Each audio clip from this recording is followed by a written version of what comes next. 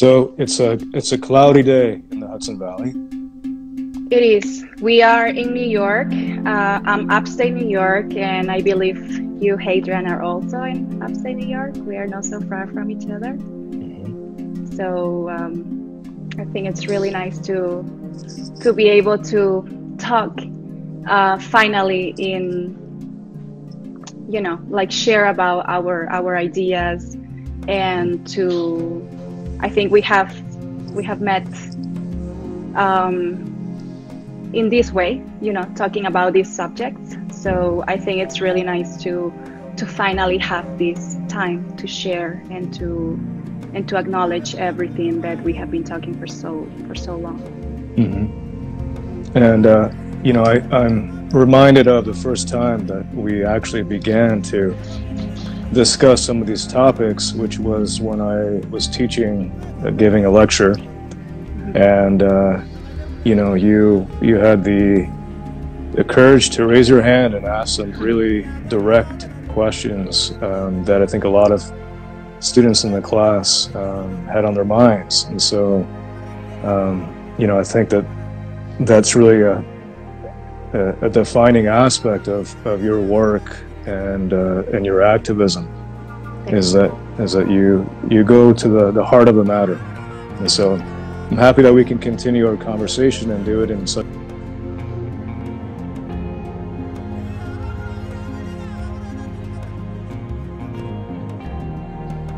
way that, where us today is in good health, is in a good state of mind, good state of physically being healthy, and that we can all have the resiliency, to go through this time period. It's challenging in many ways, but today we're going to be talking about some of the aspects of culture, the strengths that bring resilience, to the everyday. Yes. So I think we are on time, and then let's begin about this talk. So I want to thank first the Waking Ape team for giving us the opportunity to do this talk in the first place, and to give voice to people who can speak up, and to give this opportunity to talk about these different projects and different people who are doing such a beautiful impact in the world.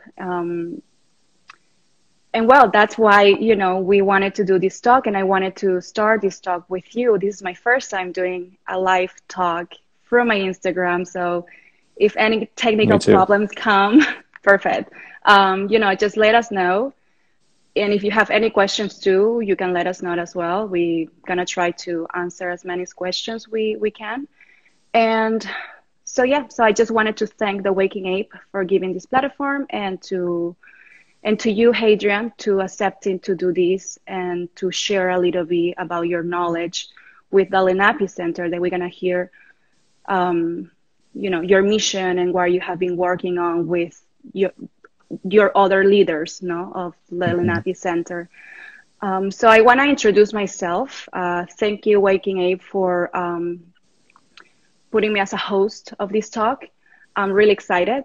It's really nice to meet with such a talented people like Santiago and Vito, and they have the same questions in their life, and they have the same kind of beliefs. So we connect in such a powerful way. So that's actually really, really unique and really beautiful. And I wanted to talk a little bit about what I do. I've been modeling for several years, and I start on acting, and I do and support a lot of humanitarian projects that have to be everything connected with earth, with water, with pollution, with sustainability. One of my strongest is sustainability within fashion, because I have been in the industry, like I say, for almost 11 years. And I know that that industry is very powerful, and that's how I create my platform. But I feel that things have to change, and knowing about fashion industry and make me kind of question myself and dig more about, you know, the other ways that we can kind of work together with nature. So I'm originally from Peru, but I have been living in New York City for about 11 years. And I mean, New York, you know, who doesn't love New York? I love New York, and New York is such a special place has a special place in my heart, and is my home for now. But I never forget, you know, my place of origin, which is Peru. And of course, I have a very deep connection with Peru. And apart from going to Peru for, you know, to visit my family and my friends and to travel in Peru, I would love to visit one of my favorite cities in Peru, that is Cusco. And in Cusco, you have different communities, different indigenous communities. And one of them that really caught my attention, it was Chinchero. Chinchero is a community that is 2 hours and a half from Cusco. And it's just wonderful. I mean, it's, you know, the landscape is just beautiful. Peru in general is really beautiful country, and they have so much richness in culture and, you know, in landscape, in traditions. And like I say, I always connected with my country, but, you know, traveling to these different communities, it make me really connect in a deeply way with these communities and with these people. And so I will go, you know, to these local markets to just visit and see what's, you know, what it's all about, what is happening in this community. And they have this like really nice artisanal market. And the first time I went there, of course, I wanted to buy everything, and everything was colorful and beautiful, and it was patterns that I've never seen before. And I was just, you know, amazed about it. And so because I'm from Peru and I speak the same, you know, language, which is Spanish, I mean, they talk also a different dialects like Quechua and Aymara, especially in that area. And I try to communicate, you know, in a deeply way with my Spanish, with them, with these different artisans. And I will be just lost in their knowledge because they knew so much. And I thought, you know, coming from Peru and then going to New York City and then living in New York City for so many years, I thought I knew everything, you know. Of course, the city makes you like, you know, a superhuman, which it does. And I think it's wonderful because there's so much energy in New York City. But then going to nature and going to these communities, I think the percentage of stress and anxiety is like zero, you know, compared to the cities. And of course, you know, we can talk more about that later, but it's just because nature, it gives you so much freedom and peace in your mind and in yourself and in your body.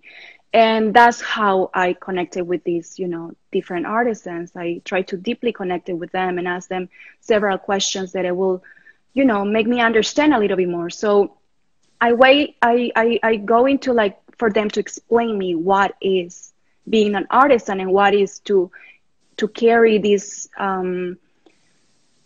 like these traditions for so many years. These like, you know, knitting and different knitting techniques and these artisanal textile traditions.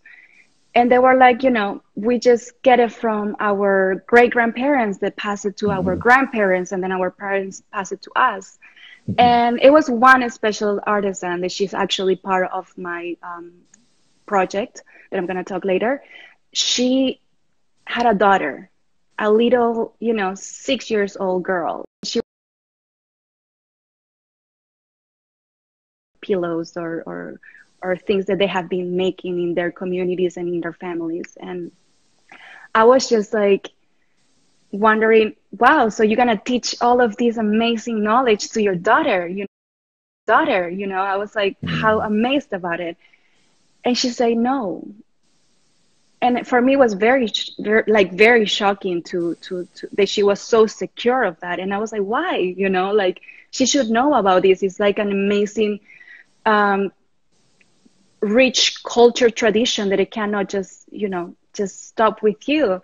She's like, well, you know, I don't want that my daughter experience what I have experienced all these years, that I have to carry this huge bag of throws and things that I have made, and walk 2 hours to the highest point of the mountain in this market and sell these things to the tourists, you know. And I don't want that my daughter experience the same thing, because I want better for my daughter. I want her to have education. I want her to be a more successful woman in the capital, you know, which is Lima in Peru. And I understood. I mean, of course, you want the best for your kids. And that's when I thought, now I understand. Now I understand the value within fashion connected, how I can come and put my voice with these people, for these people, you know, for these artisans. And I say, well, no, these traditions are not going to disappear, this, you know, with your generation. These have to continue. So what I realized is that I have to put my energy, my time into revaluing the artisans, revaluing, empowering them. Because I think it's so important to empower humans, to empower us, to make us believe that we have the power to do things, and to give them that, no approval, but give them that sense of the strength. And I think that is so beautiful. And I say, well, then, you know, I'm going to do a foundation organization that is going to be all about that, revaluing and empowering artisans. So I did that, and I created Nuna Awak, which it means soul of the artisans in Quechua. That is a dialect in the Andes in Peru. And it was about, you know, being the soul of the artisans, talking to them and like trying to explain the world that they are the ones who have carried this knowledge for so many years, and it cannot be it cannot be gone. And that's why I created this foundation. And you know, with this, I want to give a lot of information about how these textiles are made. You know, why it's all of the artisans? Because these artisans, yes, they cannot make 50 things at the same time, but they can do this particular throw or carpet or whatever thing you want to use it for. They put everything. They put their souls. They put their time. They put their love. They put their emotions. You know, they will explain either if, for example, one person will feel a little bit emotional. They will, you know, put it in a set of colors. If someone will be a little, you know, it will be like more happy. They will be like more colorful. You know, I have different patterns here that it's made from artisans in Chinchero. Beautiful. And it's, you know, it's the beauty of it. And they will explain me all the process. And the process is not just making these things. It's everything about it is sustainable. Like from the fiber, you know, like the fiber that they use is alpaca fiber, and this alpaca, it's this animal, they use it in a more sustainable way. They don't kill the animal. They shave the animal to obtain the fiber. And then, you know, they process it, they wash it with natural soaps that comes from like roots from the trees. And then, you know, they dye it, natural dye with natural plants and insects. And it's just like wonderful, you know, to see all this process, because everything's just sustainable and really like no harming nature. And then, you know, everyone will be involved in the process, you know, from the grandmother, from the daughter to the husband. You know, the husband will help the woman to do all this process. And it was just beautiful. Everything on it was just super sustainable. And I personally got so much passion from it. And that's why, you know, with Nuna Awak, we just don't want to share this knowledge and share all these things that I have learned from these artisans, but also we want to empower them, and we want to certify them, because like I explained, these things have been passed from generations, so this is in their DNA, but this is not in the system, is not recognized as a proper job, so they are not certified, so they cannot get properly hired or properly paid. So we experience now that sustainable fashion is becoming so powerful. Right. It's not like some people is taking advantage of this, you know, and I can't let that happen. So so yeah, so we want to do that, and we want to create with NUNAWAC Foundation, we want to create this system where we can empower them and we can raise awareness about it, and we can certify them, and they can be part of the system, they can get properly trained, and with my platform try to help them to get contacts with different brands who wants to be sustainable, but they actually have the stamp of NUNAWAC, that is a fair trade and is a fair exchange with the artisans. So I just wanted to share, sorry I got too long, but it's just like a little bit passionate about this project. So Beautiful. thank you. So the whole topic of this talk is Indigenous future. And I think you, Hadrian, you are amazing. You know, you are doing so many things that it's so true, and saying so many things that are so true. When we met not so long ago with Remy Barbier, he introduced us, and he bring me to one of your talk that it was at the Columbia University. That's the one that you were mentioning earlier. I was amazed about what you were saying. I mean, I'm not so good into going into these different talks, but yours, it was just like pure connection. And I really want that everyone hears about what you have to say about Lenape Center and your work and what you have been doing. So go ahead. Right. Well, thank you very much. You know, I listening to your vision for the foundation that you started, you know, in many ways it resonates with our work at Lenape Center, in that you're providing access to a market, providing access to New York, which may seem difficult and unattainable. And that's part of our work as well. You know, and the audience may be surprised to hear that New York City is indigenous. It is indigenous land. It is an indigenous homeland. In fact, Manhattan, Manhattan, the place where wood is gathered to make the bows, in the one of the dialects of Lenape. So I think it makes sense, and there's a natural fit and harmony to us having a discussion, a dialogue, and a collective effort, a combined effort, to continue to be activists and to be advocates for the communities that have been prohibited from having access. So again, thank you for sharing that. The passion is, you know, really comes through, and it's something that's heartfelt, and it's part of, you know, I think something that you brought up one time in the lecture is identity. You know, identity is such an important and crucial part of life today. So a little bit about my work, Lenape Center.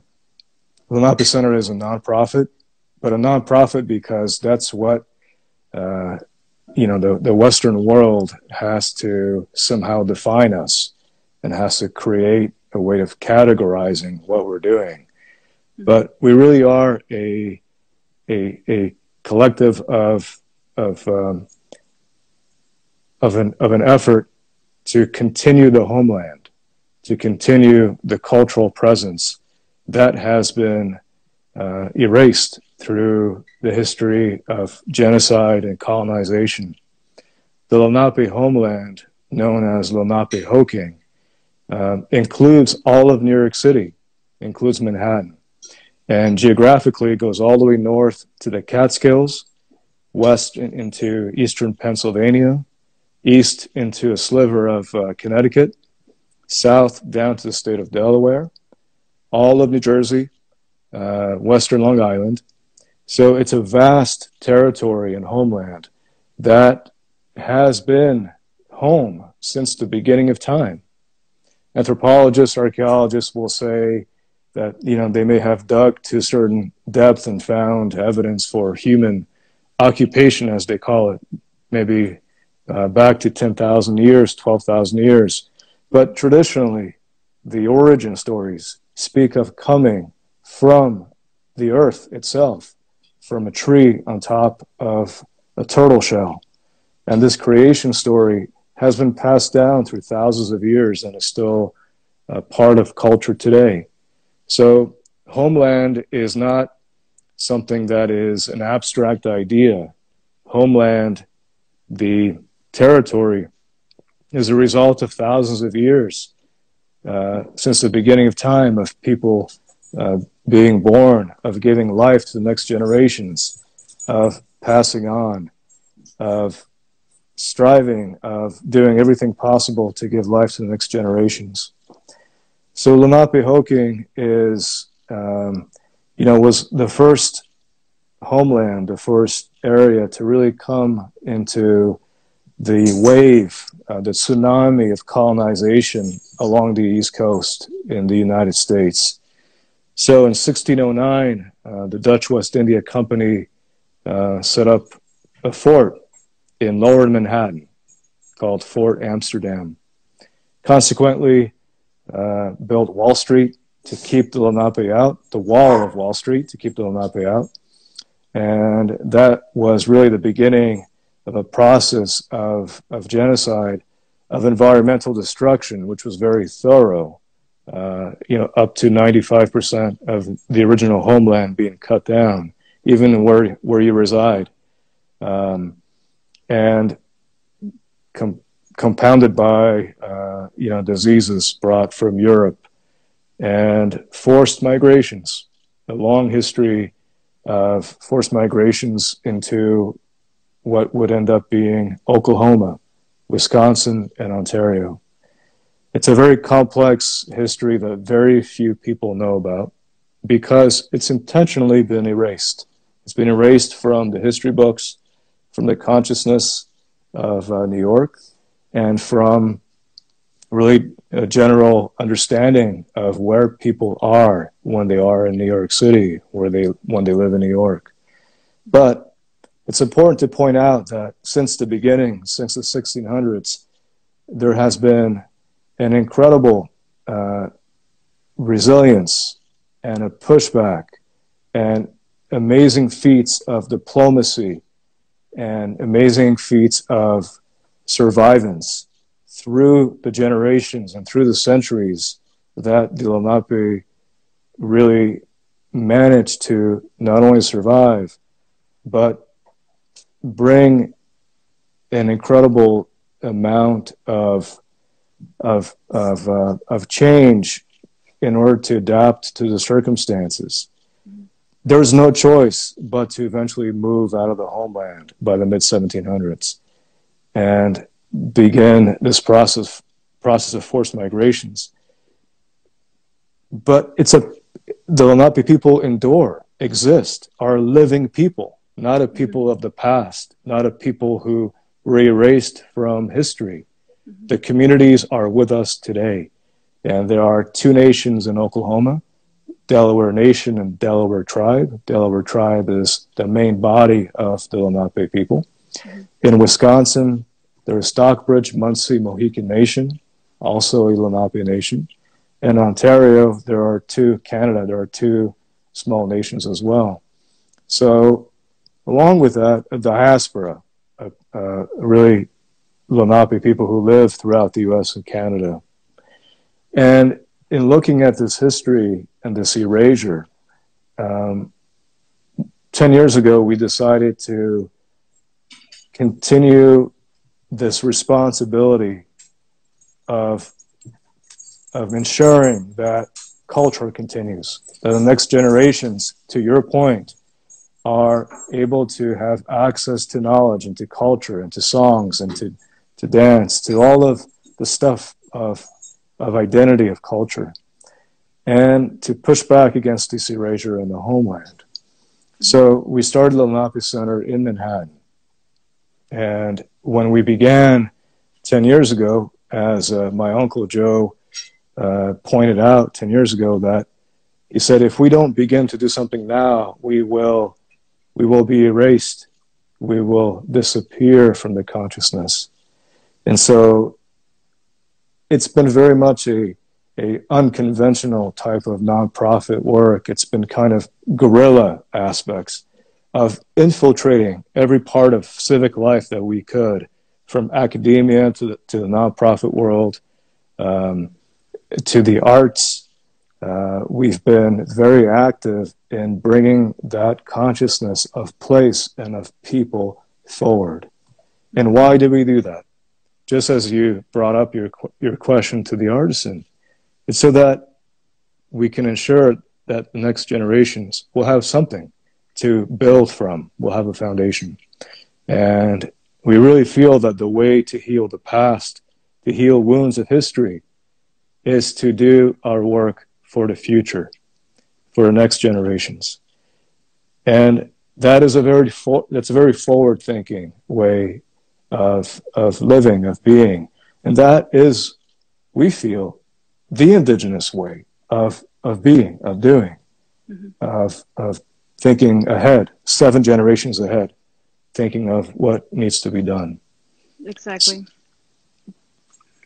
Yeah, I mean, I think it's very powerful, and I think it's, you know, wonderful that people can hear about the Lenape Center and what you guys have been doing to protect these Lenape communities. And like you say, they still are, you know, like members of the community, and they are on Oklahoma, like you mentioned, right? Oklahoma, Wisconsin, Ontario, spread out throughout the country. And so we've held different events through the years, including conferences, symposia, on topics that we felt needed to be addressed. So including culture, history, identity. And each time it's been an opportunity to invite people home on original homeland in New York.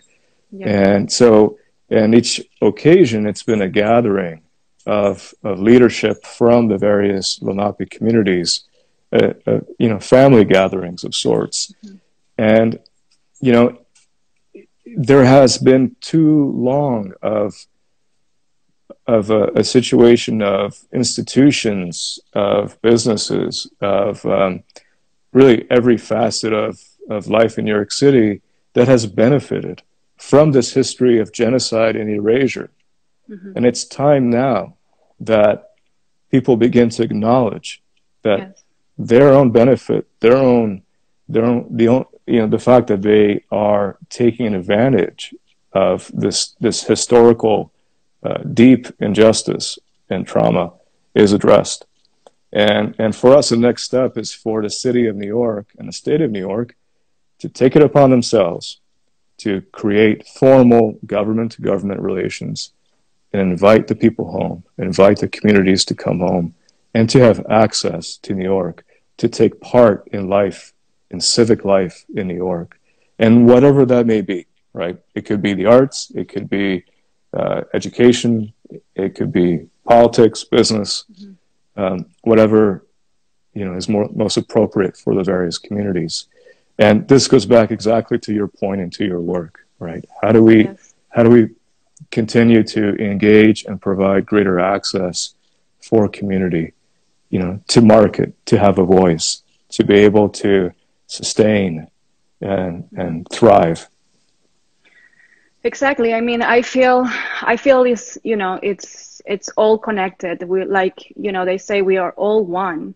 And even if we are in the system separated by a flag or by a country, in these times, especially in the times that we are experiencing right now, we realize that we all one, and that we all feel, and that we all question ourselves with the same things, you know, especially with this time in the pandemic. So I feel that it's so important that, especially for me, you know, just putting me as an example, when I left Peru and I moved to New York City, I thought, I came to this wonderful city, and especially in Manhattan, because we are not talking about all New York City, but in Manhattan, when you arrive, it's just this amazing concrete jungle. It's so powerful, and is, developed by man hands, and it's just wonderful to see all this energy and all these people from all over the world in this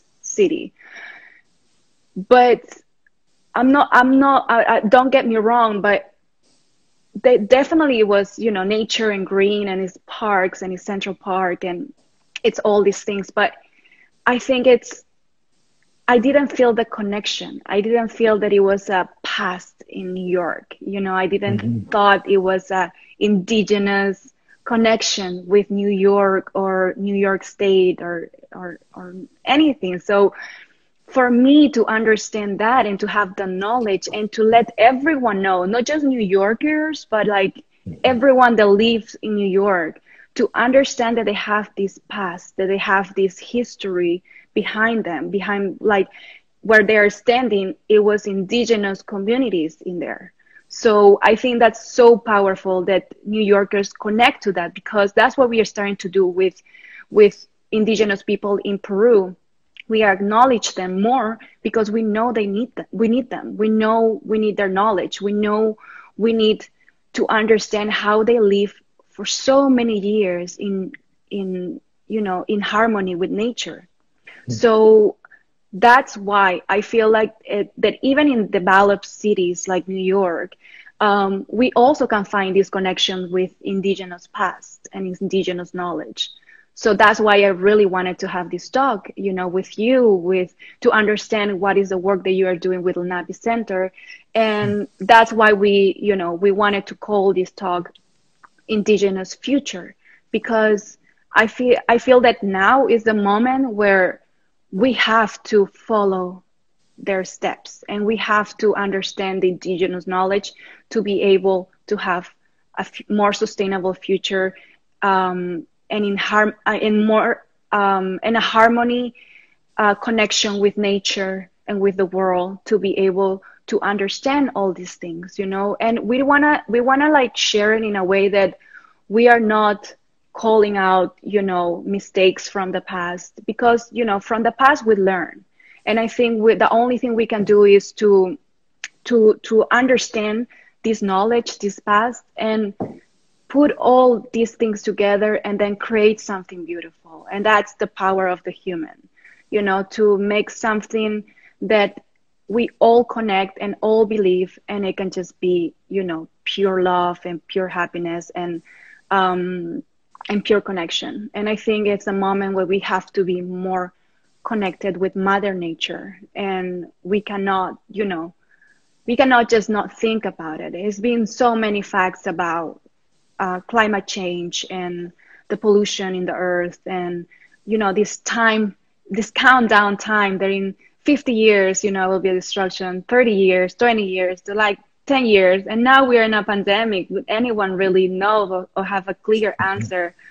When are we gonna get out, or when are we gonna have this simple life that we were used to, But I think it's times where we have to just question ourselves, understand this past knowledge from these indigenous communities, that they have gone through so much, learn from them, and keep moving, and make a more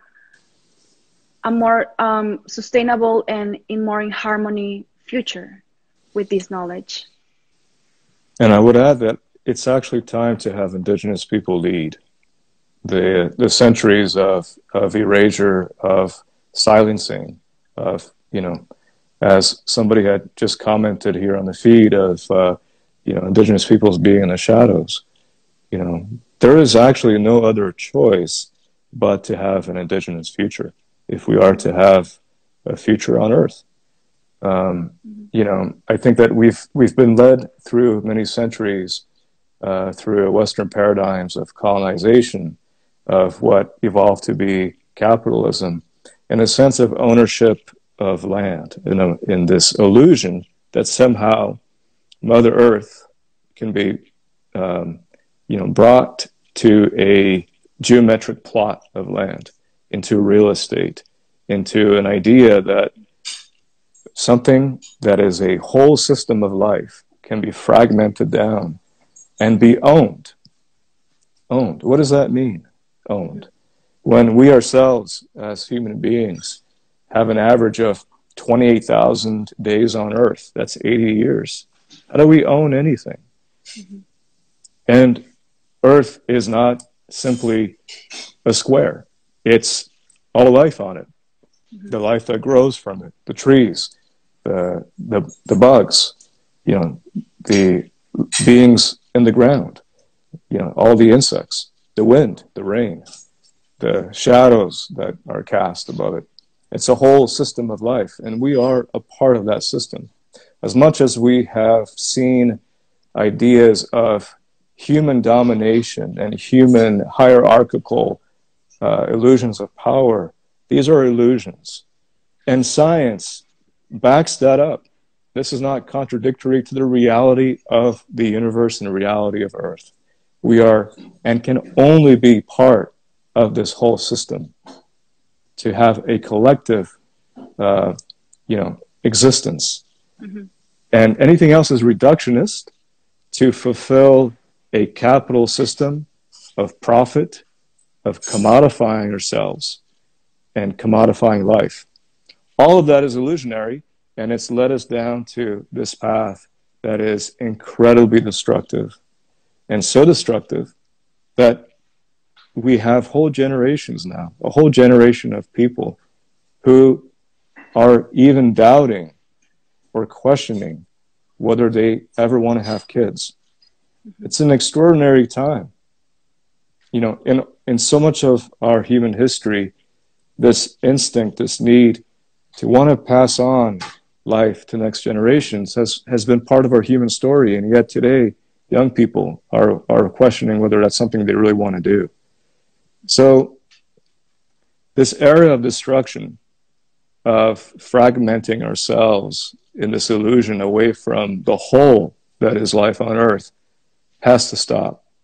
And this is knowledge of that is not new. This is not something that people in the sustainability world came up with as ways of surviving. This is knowledge that has always been there. It's knowledge that has always been part of indigenous cultures since the beginning. And yet, we've been led for the past 500 years into a place of complete and utter destruction. And some will argue, well, capitalism has brought great wealth and a great middle class around the world. The costs are enormous if we aren't even sure, to exactly your point, whether there will be a world in 50 years. Mm-hmm. In New York City alone, we are witnessing water, the ocean that's beginning to rise. What is the meaning of this real estate if it's all underwater? Mm-hmm. So the balancing, the knowledge is there, has always been there. And I would think that, within the geography of Turtle Island, within the geography of all of the Americas, are still continuing, enduring indigenous communities that have the means, the knowledge, and know-how to lead within their respective territory and their homelands. Let's move and evolve out of this idea of nationalism and flags. That's something that was brought from Europe. Let's move into understanding whole relationship. In Lakota, it's known as Mitakiwase. We are all connected. We're all related. In Lenape, Lankan-Tuwakan, relationship, peace, harmony, balance, life. Yes.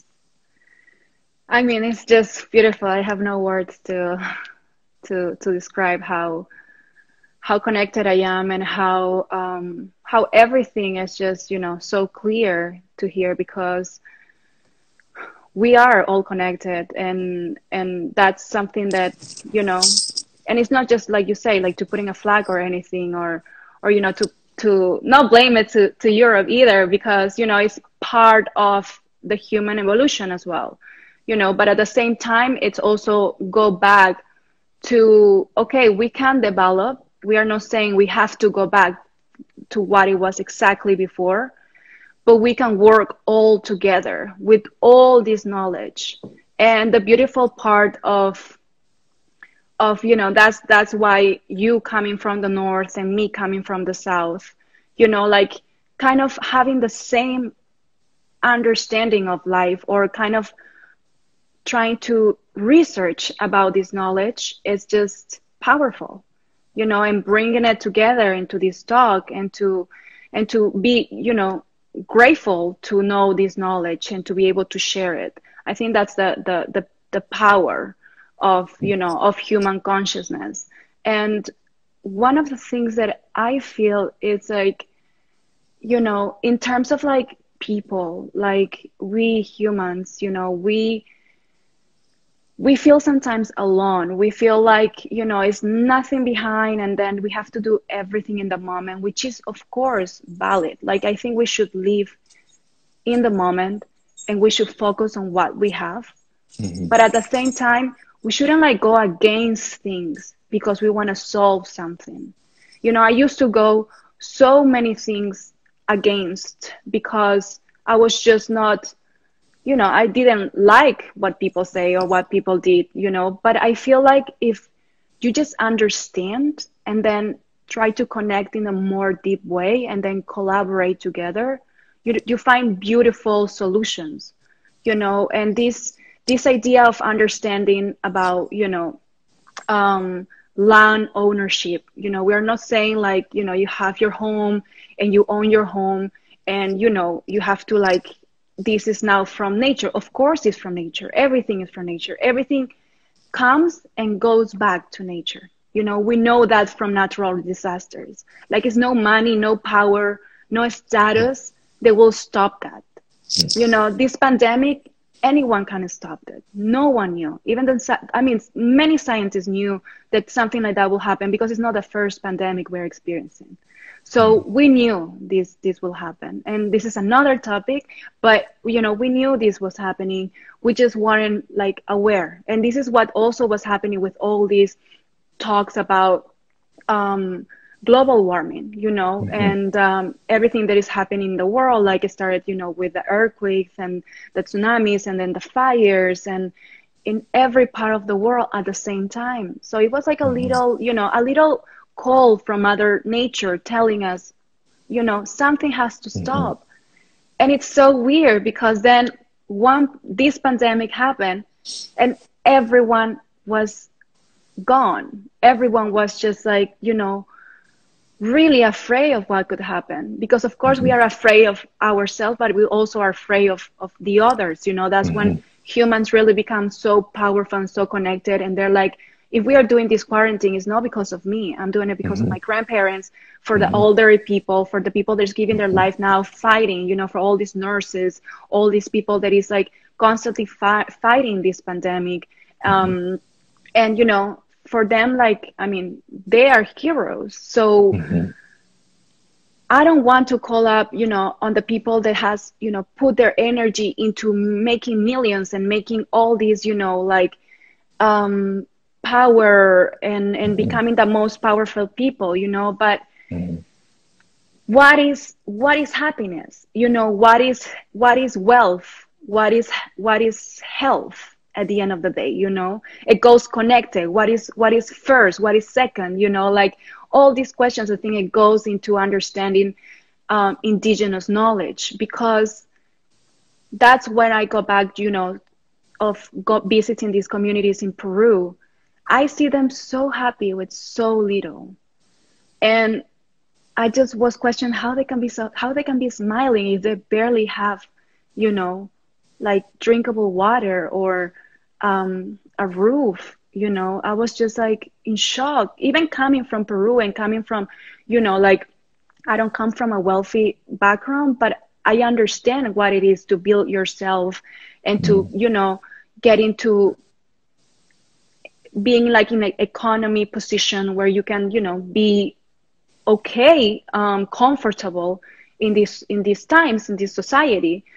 But I was just like, I thought I had everything, you know. I thought I didn't need anything more, or actually sometimes, you know, I thought I needed more. I needed to do more things, and I wasn't really happy with everything I was doing. So all these questions just come and back in connection with these indigenous people, with these artisans. They were so happy and so connected with what they have. They were working together with nature, having, you know, the food coming from nature, the clothes, you know, the fibers coming from an animal in nature.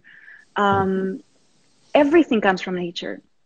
And what I'm saying from the beginning, we cannot go back to the same, you know, way of living, but kind of we are being forced in this pandemic. You know, I'm thinking to build my own, like to grow my own vegetables, you know, in my garden, and and I'm always trying to be very conscious of what I'm consuming, because I think, you know, I have to start from me. Like, I cannot say to people, you have to do this, you know. I try to never say that, because you cannot tell to people to do it. I think everyone have to realize them themselves, and I think this is the time in this pandemic where we are understanding that this is the time for everyone to realize, you know, that every little step we take is going to have a huge impact in the entire world. And I think this is great times for humanity and from human consciousness, because we are gonna get out from this, and we're gonna come with so many questions and so many fears and so many, you know, uplifting knowledge as well. And we are opening our hearts, our minds to all these new things. And that's why, you know, again, this talk is all about that. It's like empowering indigenous people, and to make a statement that it has to be an indigenous future. So yeah, so I mean, I wanted to little bit like go back into what we wanted to share. I think we have shared a lot about indigenous knowledge from the work that you're doing with Lenape Center, and the work that I'm doing with Luna Agua in Peru. And we talk a little bit about land ownership. I feel like with land ownership as well, it's like to welcome everyone, you know, to really welcome everyone, you know, from every part of the world, because in the end of the day, we are all one. And to have that knowledge. What would you think, or would like to like give more information about this idea of land ownership, so people like understand what exactly it is, and it's not about, you know, we have to give away our lands or the place we live, but to understand a little bit more deeply what it is. Well, you know, in our work at Lenape Center, every time we have an occasion to speak, to lecture, to address the public, to teach, we provide a welcome to everyone there in Lenape. And there is currently in the world a movement that began from Australia and New Zealand called land acknowledgement. Land acknowledgement has been a way for people to, whether through their institutions or businesses or, you know, really organizations, acknowledge that the land upon which they are benefiting from is indigenous land, and acknowledging that the people who are one with this land, the indigenous people, need to be recognized, be acknowledged, and thereby a commitment can be expressed and can be made towards the future in you know, wanting to see change happen on a very local level. And land acknowledgement has come to New York. It's gone through Canada. It's becoming part of processes for again, respective organizations and institutions to acknowledge the original people. We also saw that land acknowledgement can pose a problem in that, in fulfilling this need to recognize the indigenous peoples, it doesn't also guarantee any sort of action going forward, whether in terms of equity or justice or going beyond recognition itself. And the question we ask ourselves is, how do moments of acknowledgement actually benefit the people? How does it actually impact the communities? And so we introduced an idea of living land acknowledgement based on relationship and reciprocity, of commitment, of wanting to move forward through action. So one example that I'll provide is the Brooklyn Museum, as a museum, wanted to have a land acknowledgement. Mm-hmm. And early on, we informed them of this idea of living land acknowledgement. And that led to them actually creating action first. That action was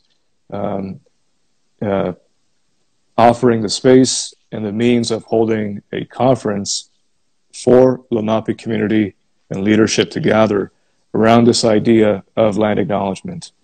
And again, these are rare opportunities for us to bring and invite people home and meet and gather.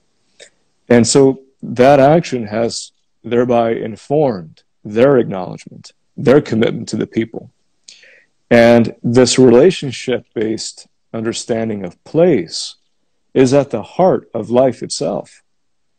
You know, again, this knowledge, this illusion that land is somehow a commodity is a false premise. The reality is that all life, all that sustains all beings, is based on relations and relationship. And so, to go back to when we welcome everyone, it's from that premise. We welcome everyone. We first begin by having a relationship, by having a dialogue, by acknowledging one another. And so, what we say in the Unami dialect of Lenape is Nulolendam Mukhena Elipaeku Lenape Hoking Gulao Sihimo and Da Achpiiku.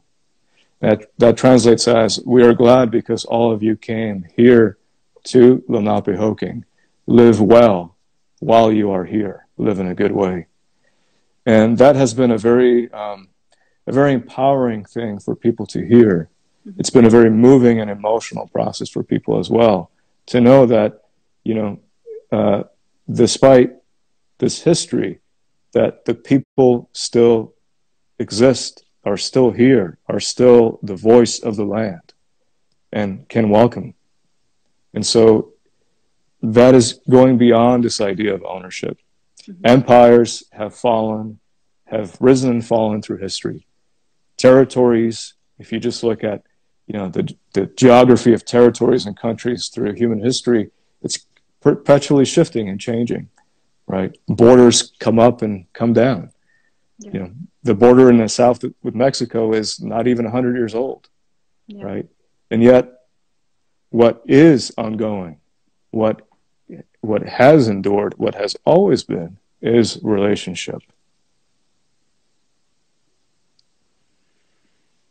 Thank you for that. So we're gonna almost finish our talk, and I want to just briefly, I would love to hear, with everything we have talked about, your work with Lenape and indigenous knowledge. How do you see now the present moment? Like, why is so important to realize that we have to follow the way to our ancestors, and how it's reflected in our life and in our communities? Well, if we want to have a future at all, you know, it has to be in really, as I had said, allowing for indigenous peoples to lead. And it's also for the rest of those who have subscribed to these illusions of ownership, of abstractions in an economic system, to begin to open up their minds and their hearts and their ears, because the future of all of our children and grandchildren depend on that. You know, this is not a matter of putting any of this into doubt or question, and this is not political. This is about, you know, our story as a human family, And I think that while we work through this pandemic, we're going to see, in my opinion, actually, while we are seeing consciousness begin to emerge and people wanting to not go back to how the way things were in terms of injustice and inequities, I think we'll have a pushback of people who actually will want to go back to an idea of hyper-capitalism and make it kind of like how the 80s were, where it was all about consumerism, and we could see that there's this kind of like, this desire to just break out of this pause that we're in, to go and go back into a state of hyper-consumerism. And so now's the time to be all the more steady and certain and persevere and continue to move forward. And we have to continue to inform, to educate, to doing what you're doing. I mean, imagine if more people, as yourself, who have the kind of reach as you do, would do the best they could to inform and to engage and to teach. I mean, we need more examples as yourself, people who can look beyond just their careers or their job securities, look at really what it means to lead by example, and so congratulations in doing that. You are really a star, as far as I see it, in that way, an example for people to follow. Thank you. Wanishi. Wanishi. Okay, so thank you for saying this. I'm not gonna add anything because I think everything has been said. Thank you again, Hadrien, for being part of this.